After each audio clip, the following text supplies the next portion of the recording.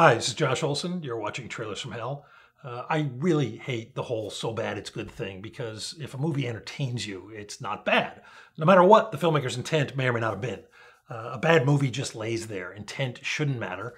But sometimes you see a movie that's entertaining and so entertaining that you can't help but ask yourself, was that intentional or was it accidental? I truly do not know what the intent of the filmmakers was with this one, but I know it's ridiculously entertaining. This is Live Like a Cop, Die Like a Man. It's so bad it's good. Or is it? You're surrounded now. Give yourselves up. There's no way to escape. Come on out. Be sensible. Why make your situation worse? Surrender.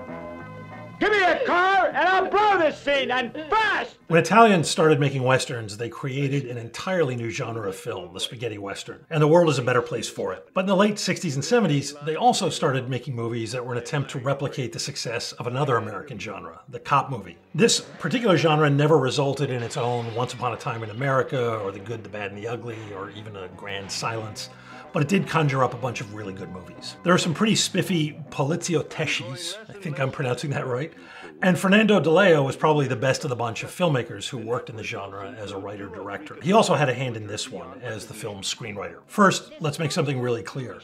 As my teenage niece said after watching this amazing film recently, in regards to the title, Live Like a Cop, Die Like a Man, neither of the two lead characters ever actually does either of those things. The movie is either a dark, nasty pastiche of American crime films and cop shows, or it's an attempt to replicate the genre by people who don't quite seem to understand it and lack any kind of moral center whatsoever. I have my suspicions, but for every scene that makes one argument for me, there's another that completely discounts it. And I guess it really doesn't matter.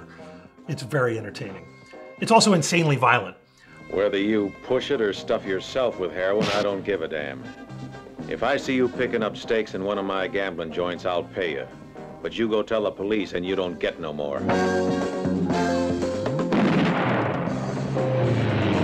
These two male model cops are on the trail of an organized crime figure who they pursue and build a case against, I guess, by doing things like going to his nightclub and setting all the expensive cars outside on fire, or shooting and killing his henchmen, or in a particularly queasy scene, having very rough sex with his sister.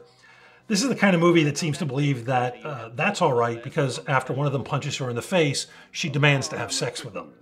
Both of them. The director, Ruggero Deodato, is best known for the legendary Cannibal Holocaust, which is generally regarded as the first found footage horror film. And to make the argument that it is in fact more satire than anything else, there's an incredibly trenchant and sophisticated feminist critique of male sexuality in the middle of the film.